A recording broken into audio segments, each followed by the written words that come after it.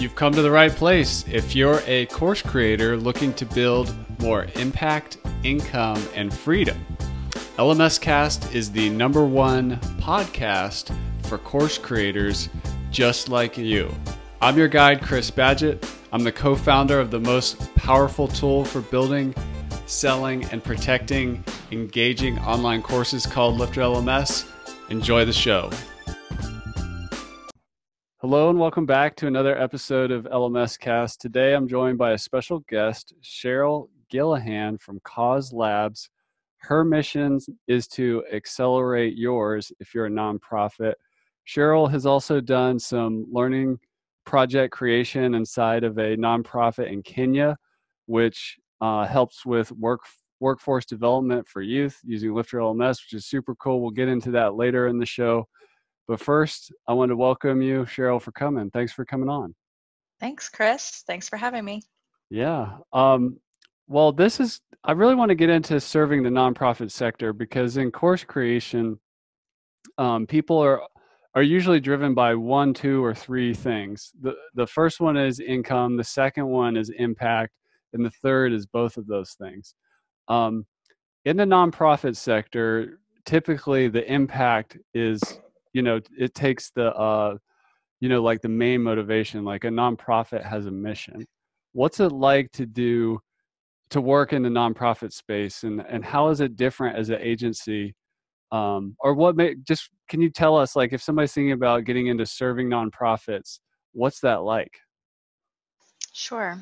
So we've been serving nonprofits for over 16 years now, and I have been a part of it since 2010. And so I don't think it's really too different, other than the fact that you have to have a lot of empathy for the end user.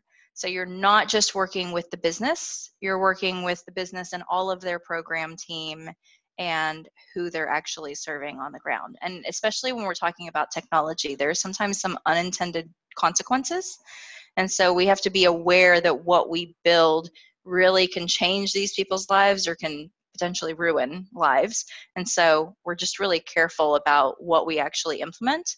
But it's a business just like any other business. And so I think that's the thing that people get hung up on, like, oh, they don't have the budget, or, oh, they won't want to pay for things. Oh, they rely solely on donations and charity. But the reality is that a nonprofit is a business as well.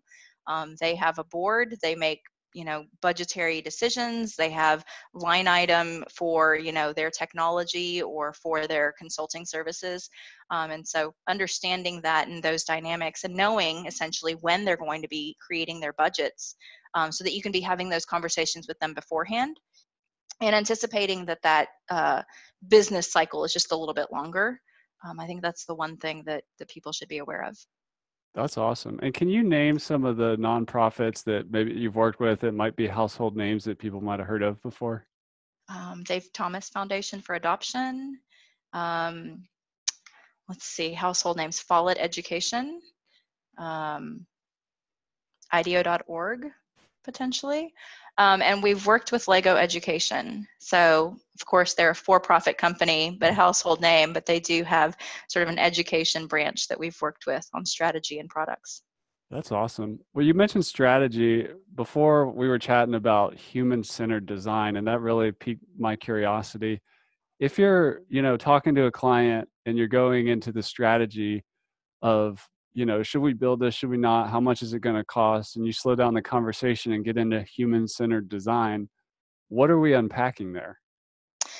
So human-centered design is a process that we actually learned when we started partnering with IDEO.org. And in that design thinking process, it's very much like the scientific method. So everybody learned how to do this in 4th grade. They just don't necessarily apply it to every single problem that they are having: business problem, program development and design problem. But if you take that method and you apply it to any problem that you have, and you apply critical thinking and testing your assumptions, you end up with something that looks a little bit like this. Somebody comes to us, they say, this is what we want. How much would you bid on this? And sometimes it's okay, this is what we would bid, but this is our process, and this is what it would look like, and we may not actually need to build what you're asking to build. When we're talking about technology, especially if we're talking about custom web apps or custom platforms and integrations, it can be very costly. And so when you're looking at a large sum of money, you don't want to build something that's not actually going to make a difference, especially if you're talking about the nonprofit, social impact, social enterprise space. You want to make sure that the beneficiaries that they're trying to serve actually are served. One example is that back when we were building mobile apps, a client wanted to build both Android and iOS apps and said it needed to be also a Windows Phone app. Well, nobody wants to build a Windows Phone app anymore these days. But it turns out that the majority of the market that they were serving couldn't even afford iPhone apps or iPhones. And Yeah. so they really only needed to build an Android app to serve their market. And so that just helps us assess at the very beginning, before we start building the project, what is really needed here, and how is this really going to serve the audience. That is awesome. How do nonprofits leverage technology, or like how do they, like what purpose, what problems, what jobs to be done does CauseLabs come in there and help with? I mean, there's the message, but what else?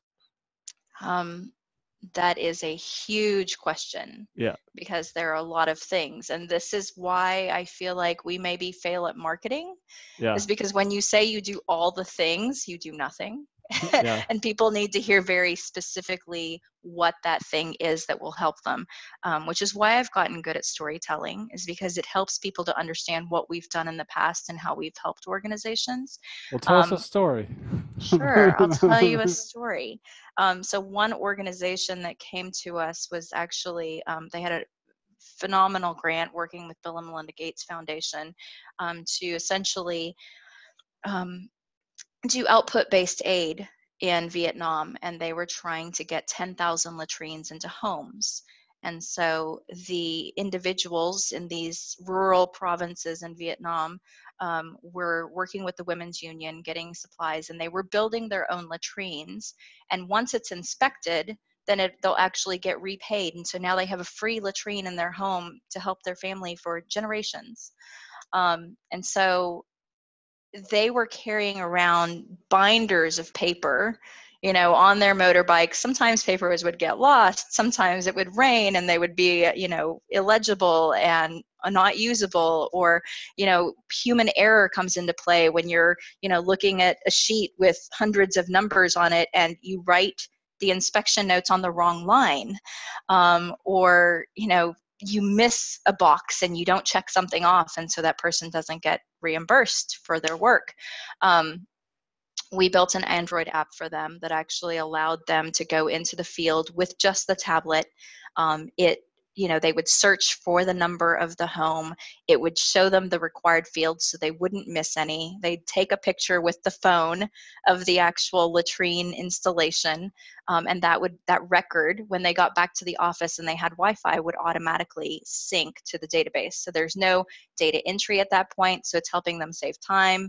It's helping them with their data management as far as the quality of the data that they're collecting. And it just allowed people to get reimbursed a lot faster because it optimized that process so much. Wow, I love that story. And that's probably not what the client came in asking for. I'm imagining you helped them figure out, like, there's some strategy in figuring out what are we doing here, right? So in this particular instance, I'm not sure what the actual problem statement was, but when we're referred to a client, they usually don't know what they need to build yet.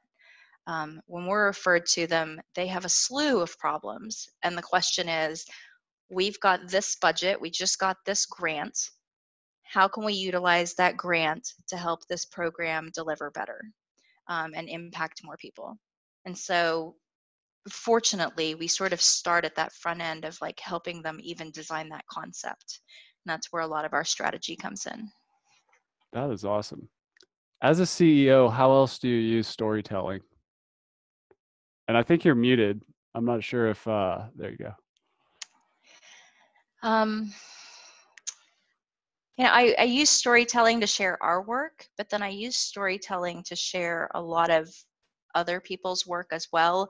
And I use it as sort of that cautionary measure, like the one I just told you about not building an iPhone app because your users only have Androids. And that's one of those stories that I can share. We've actually experienced that, but when I hear other people tell stories, I also like to share those. And that helps me sort of gain perspective on the work that we're doing. And I think it helps other people sort of gain perspective on the problems that we're facing in the world and the challenges that we're having. One story that Amina Mohammed shared when I was at an international development conference, she shared that, it's great that we're building wells and that we're helping communities get clean water. But if we're not involving the community in that decision and we're not helping them to do essentially that change management of like their culture and society, they're not going to drink that water. And one of the villages that they actually visited um, had this perfectly amazing well that had clean water, and a year later they went and visited and nobody was drinking the water, and they were all drinking out of the river, which is disgusting and red and like it's clearly not clean. And when they asked the question, why aren't you drinking water out of the well, they said, well, the government helped put that well in there and it doesn't look like the water that we drink. Why would we drink that? And so, creating that trust in the solution and that the solution is actually meant for them, to serve them and to help them, I think it's really important. So it's not enough to just build the tool or to implement a well or to implement change. You actually have to engage the community in why this change is being implemented. And they have to want it and they have to desire it. And it has to really be solving a problem for them, not a perceived problem that we perceive, but a problem that they're actually feeling. I love that. The way I describe that is so like sometimes in the learning space, we serve our customer, but we also are serving our customer's customer. So we have to think about the end user, the learner, whoever is going to be, because there's many stakeholders. It's not always just the person buying the website or building the website or the owner of the company that's involved or the nonprofit. What's the public benefit corporation that you guys are a part of or participate in some way? What is that? Yes. So when we acquired the company last year, a year ago today, actually, Happy birthday. we thank you. We Yeah. formed as a public benefit corporation, and it was really important to Michael and I to really live out our values in everything that we do with the company. So this is Um, like you could be a LLC or a S corp. This is like one of those types of things. yes, Okay. So what is exactly. what is it? So it depends on your state on whether they actually allow the public benefit corporation entity. I believe that there are 33 or 34 states that are on board with that now. Um, Before we were a public benefit corporation, we were actually a certified B Corp through B Lab. So we have a third party audit, actually audit our company every 2 to 3 years to see that we're upholding the measures that we're saying about our environmental and social sustainability. But by becoming a public benefit corporation, we're actually saying that when we make decisions as a company, we're taking into account all of our stakeholders, not just shareholders, but also our community, our workers, the beneficiaries of the work that we produce. And so making sure that we're making that positive impact, which is actually our mission, is to create positive impact, that we're making that impact in every decision that we make. So for example, we're about to have an anniversary party tonight for the 1-year anniversary of the company. And even our decisions in what kind of paper plates do we purchase and what kind of cups and what kind of silverware, buying plant-based plastics that we can compost, and making sure that we make decisions about when do we print, when do we not print, our environmental sustainability, are we using green power, and every sort of decision that we make, even with, for example, transportation is a big part of our company because um, it's a large part of our footprint because we are a distributed team. And for the most part, we have global clients, and so we travel to them. And so one of the initiatives that we've taken on is that we're going to buy carbon offsets to offset some of our travel and some of our footprints. We're not at the point where we can be, zero waste, zero carbon footprint, but we're trying to make a bigger impact every single year. That's awesome. I had a question for you related to what you just said, which is, let's imagine whether you're building sites for clients or like us, we're a software company, or you're a course creator and things are going well and you want to give back and you believe in things like sustainability and certain causes. How does somebody or a company or more of a for-profit company kind of get into that world? I've always been inspired by, like Patagonia does the 1% for the planet, or the Tom Shoes buy one, give one kind of concept.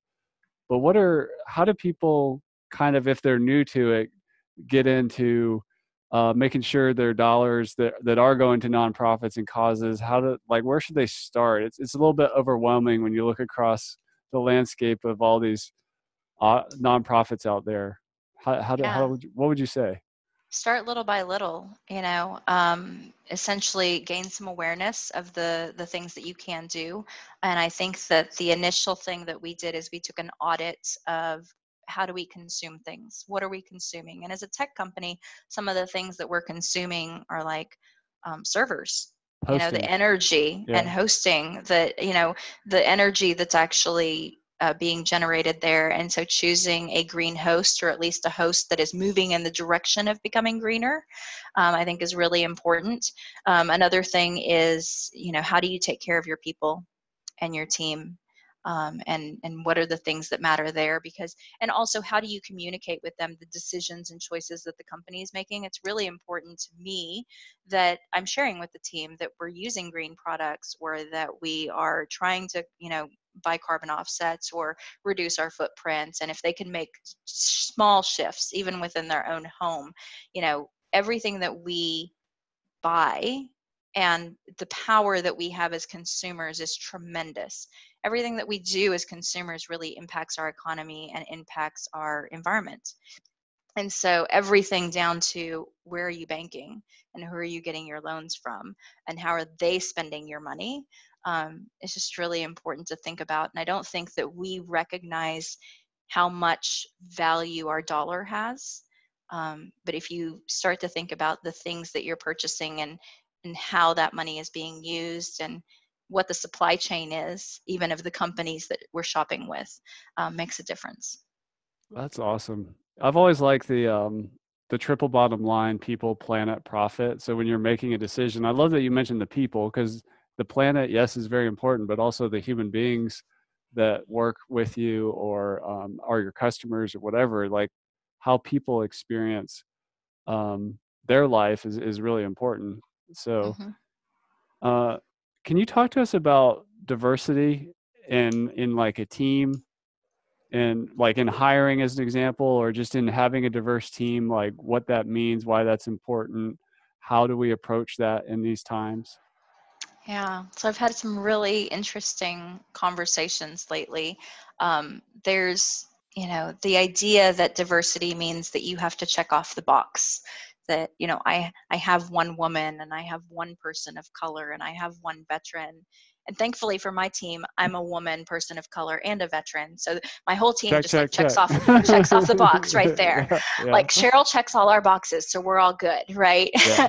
And that's just not how it works. I mean, diversity comes into play in a lot of different ways, and sometimes that is, the way that somebody grew up, or our economic status, or our age, or just the experiences that we've had, and making sure that when we're hiring, that we're aware of these things enough that, it's not like, oh, well, you haven't had these experiences, so I'm not going to hire you.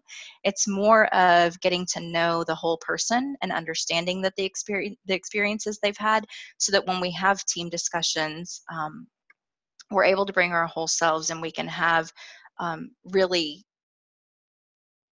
valuable discussions about how we function as a company, how we function as a team, how we do things better, how we innovate together, and how we create things. And so I think that, especially from a problem solving perspective, when we're trying to figure out, how do we serve this really challenging issue that, our clients are facing, we have to come at it from all perspectives, and we have to recognize that if this challenge that could potentially be a global challenge hasn't been solved yet, it's not because all the smartest people haven't been in the room together. All the smartest people in the world have been in the room together, but maybe all the smartest people were not the right people to tackle that challenge. Maybe we needed people who, have different experiences and different backgrounds and different things to bring to the table. And so just recognizing that everybody brings value to a conversation and everybody brings value to the problem solving discussion is just really crucial for our team. Keep listening. This podcast is not over. This is just a special message about this episode's sponsor, WP Tonic Managed WordPress LMS Hosting. Think of it as everything you need to have a professional online course training platform right out of the box, ready to go. Find out more about WP Tonic's Managed WordPress LMS Hosting by going to lifterlikes.com/tonic. Now back to the show. One of your superpowers is that you love people. And I believe that sometimes as an agency, or if you're a course creator, your customer and your clients, if you're not like in love with them, just like you need to love your people, like that passion. If that's not there, if they're just kind of a means to an end, or you're just kind of mailing it in, it's so much harder. How do you kind of how does loving people, being someone who really enjoys the company of others and can appreciate their diversity and just have a really strong strength and empathy, what does that do for you? What does that unlock, and how has it served you? Well, I think you mentioned it right there. Empathy has been really important in the work that we do, and it's probably important for anybody's work. But how has it really made a difference? I think that every project that every agency tackles, maybe not every project, but a lot of projects, they hit this point where you have a hurdle that you have to cross, or you have to have a challenging conversation with a client, or you have to have a challenging conversation with a team member potentially. And being able to come into that with empathy for the other person, as well as, just caring for that person and loving that person, I think is just really important. And recognizing that they're coming from a point of they want the best as well, and they have good intentions. So if you're talking about a client, for example, and you have to have a really challenging conversation about, oh, well, we've gone over budget, or that is out of scope, or some of these other conversations that we've had as agencies, recognizing that they're going to push for everything that they can because they're serving the greater good. If you're talking about the nonprofit space especially, they're serving the greater good. And I also want to serve the greater good, and I want to help them as much as I can. But we also are taking care of our people and trying to take care of the planet, and are making certain decisions. And, that third word that you mentioned with, planet, people, and profit, that third word is profit. And we have to sustain as a business if we want to continue helping people. Recognizing also that they have to sustain as a business if they want to keep helping people. And so just coming at it from that perspective of understanding and knowing that we both want the same thing really helps. That's awesome.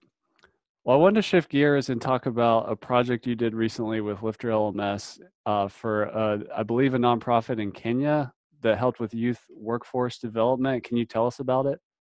Yes, so Toolkit iSkills is a new partner of ours. They were previously Toolkit Institute. We helped them with a website redesign, and when we first started talking with them, they had big dreams of everything that they wanted to be able to do. And one of those dreams is we want to reach more youth, and we think that we can do that if we take our courses online. And I said, okay, we can absolutely do that. I have a great partner that we can actually work with, and mentioned LifterLMS, and we reached out to you and asked whether or not that would be a potential fit. And turns out it's actually serving them very well. They are working in Kenya specifically right now, and what they have been doing is actually doing on-site workshops. And so every time they're training these youth who, these are typically high school dropouts that don't have a degree, and they're underserved and in poverty. And in order to get themselves out of poverty, they have to gain a skill of some sort. And so Toolkit iSkills is actually helping them in the skills of like plumbing and welding, painting, scaffolding, tiling, electrician, and flooring, and some of those other skills like masonry and things like that. One of the audiences that they serve that really surprised me, because these are typically male roles, is they serve a lot of women. And so they are giving these women the ability to do things that they didn't think that they should be doing or could be doing. And they're giving them a skill that actually helps them get out of poverty. But the way that they were delivering their courses, the women might have to travel pretty far to get to a workshop.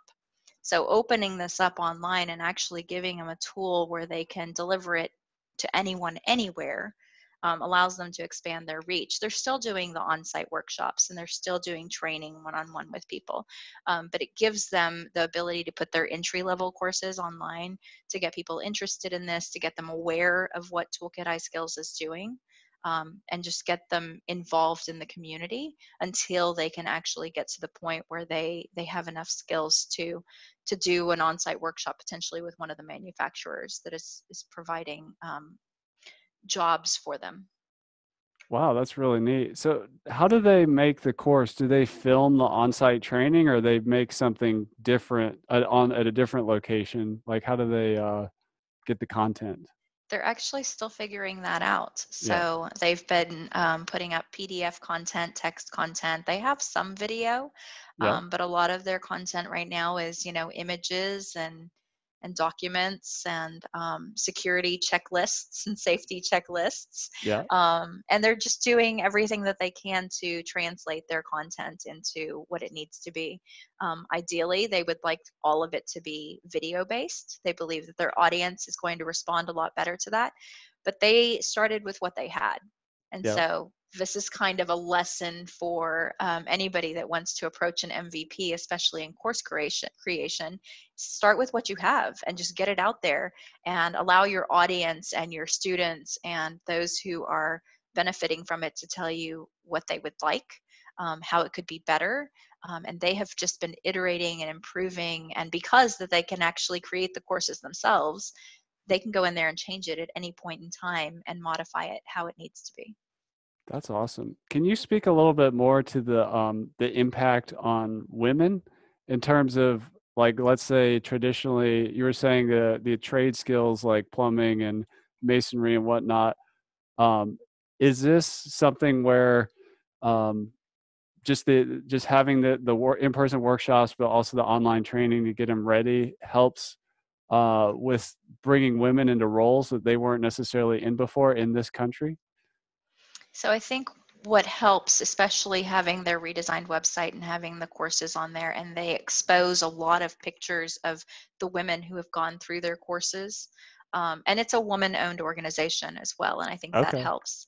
Um, but I think what helps is for other women to see the testimonials, and they've got a few testimonials on their website, to see other women in those positions actually thriving and succeeding and essentially changing the trajectory of their life as well as future generations that come after them, right? And so seeing that and realizing I can do this too, and having the courses readily available for them for free for the entry level courses and online, all they need is access. And so, I think that's a different hurdle and a different thing that they're going to try to tackle. But right now, it's just giving them the ability to have those courses online. Do you know if like in terms of, at least let's say in Kenya, in terms of access to the internet, or is there, like, what's the status of, like, well, mobile phone, they're skipping the personal computer and going to the mobile phone, or we're working in kind of like community computer lab situations. Do you happen to know for that use case, like what people have in terms of options of accessing the internet? Or what else have you seen in some of your other projects? Yeah, I think it varies based on location. And it also varies based on who you are and why you're trying to access the internet. Um, just another story to share.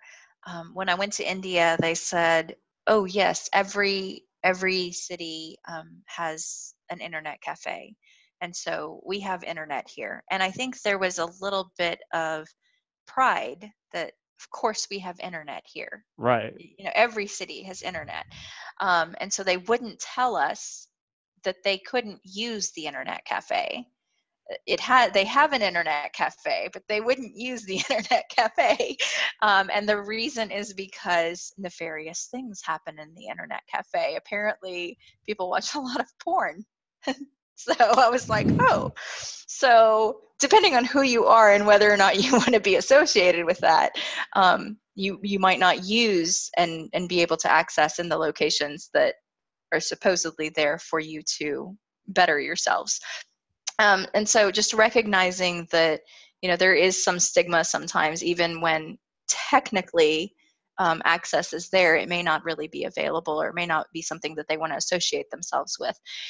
And so understanding the community, understanding what their actual needs are, and setting up an infrastructure in the regions where you want to work, I think is really important, because it varies. Like I said, sometimes they only have the SMS-based functionalities. They don't necessarily have a smartphone. And so understanding how that works.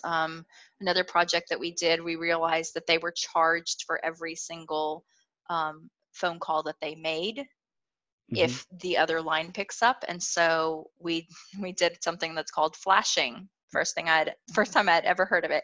And it is you allow them to call, they hang up before it picks up on the other end, and you call that number back. And Okay. so the charges are on the caller. And so that saves your community the need to actually pay for that call. Wow. So just really digging in and understanding what are the barriers to actual access. Is it cost? Is it the cost of data? Is the cost of having a device? Is it location? Because it's different in every single area. I love the quote that the future is here, it's just not evenly distributed. And sometimes, especially if we work in technology or we have good internet where we live or whatever, we kind of take it for granted. And it's not always the case, even in the United States. I think the statistic is like, I believe it might be 10% of the United States is not even online. Um, there's all these assumptions we have about equal access that aren't actually true, even in your own country and even in your own town. Mm-hmm. Um, Mm-hmm. and you mentioned also with the Kenya site that they were doing a lot of text and PDFs and checklists and things like that. Sometimes in rural areas, the bandwidth or the ability for the website, like not having video, can actually be a good thing, or at least supplementing your video with these other things, because if the video can't load or whatever, that other stuff can load over a slower internet connection, cellular internet, and not be a problem at all. Whereas video and audio can kind of become a data hog or whatever. Yes, that's true. And so I think having the multiple avenues is really important. However, from a literacy perspective, text is not always the best medium Mm-hmm. for some of these regions that they're trying to reach. And so if literacy is a consideration, then video and audio is really helpful. And so just making those compressed and small enough that they can be delivered in a way that they can load is important. That's awesome. Well, I want to go back to your tagline because I really like it as a marketing person and as a mission driven entrepreneur myself. Yeah.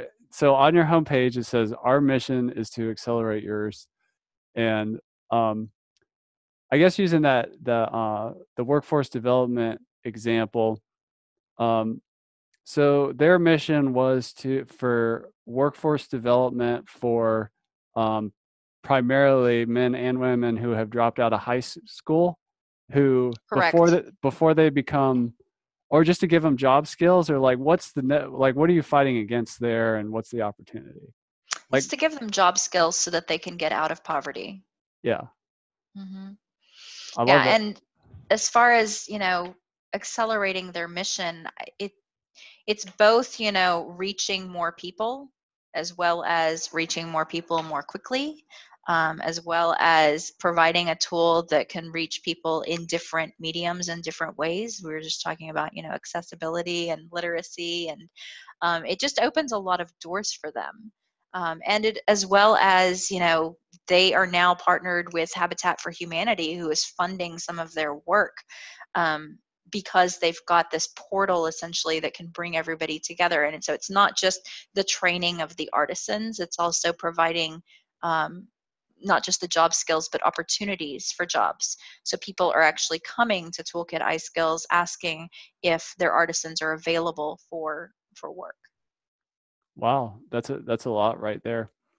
Well, just kind of, I don't want to keep you from your birthday party. So I have just like kind of one more question before we kind of wrap up the interview, which is, and you can answer this with a story or go high level with more of a philosophy or whatever.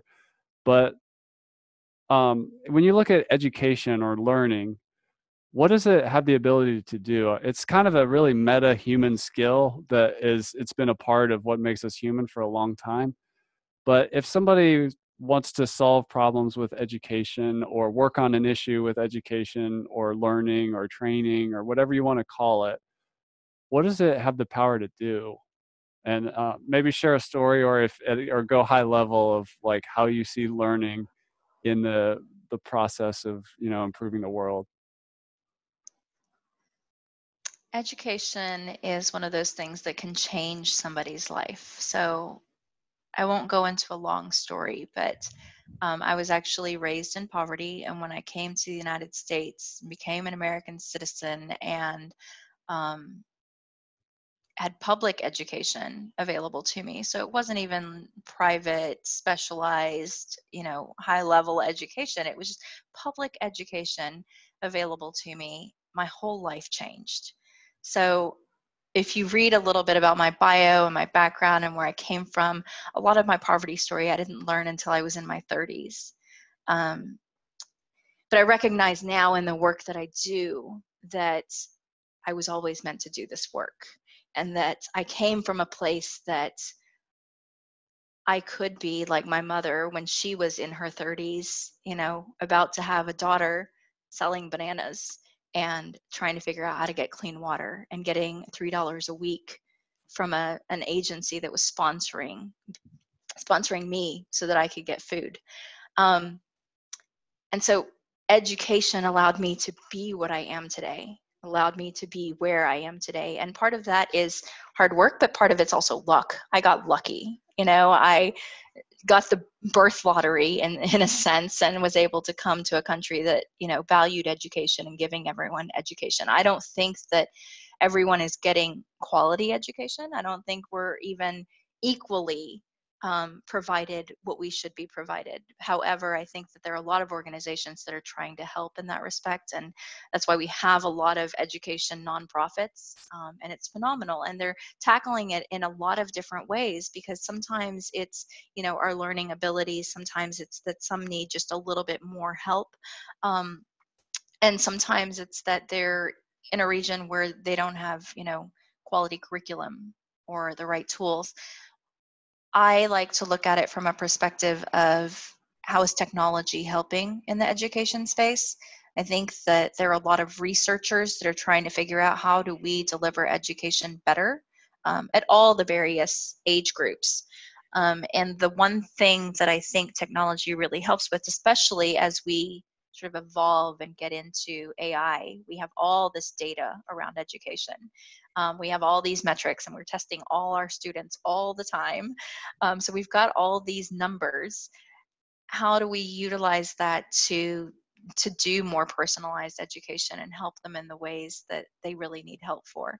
And I don't think personalized necessarily is always just one-to-one. I think there are, ways that we can say, okay, this group of students really excels in this area, but they really need help over here. And just tailor, I think that technology allows us to tailor what we can offer as educators. But I also think that the world is our oyster at this point, and there's so much education available that for someone that's older like myself and not necessarily in primary school anymore, we can go out and learn anything that we want to.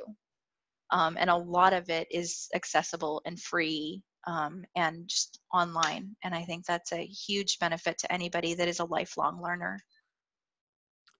Sheryle Gillihan, she's at CauseLabs. You can find her at CauseLabs.com. Thank you so much for coming on the show today. I really appreciate you sharing your experience, your insights, and your story. It's been great. Thank you so much. We're so grateful to LifterLMS and what they've allowed us to do with Toolkit iSkills and future clients. Thank you. You've come to the right place. If you're a course creator looking to build more impact, income, and freedom, LMScast is the #1 podcast for course creators just like you. I'm your guide, Chris Badgett. I'm the co-founder of the most powerful tool for building, selling, and protecting engaging online courses called LifterLMS. Enjoy the show.